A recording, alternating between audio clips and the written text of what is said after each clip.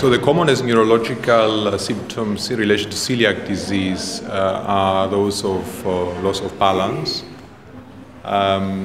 with which we mean that the patient may have problems coordinating, walking on a straight line.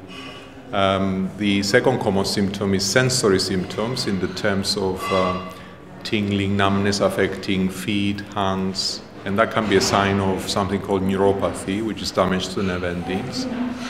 But sometimes the sensory symptoms could be centrally mediated through a process affecting the brain itself.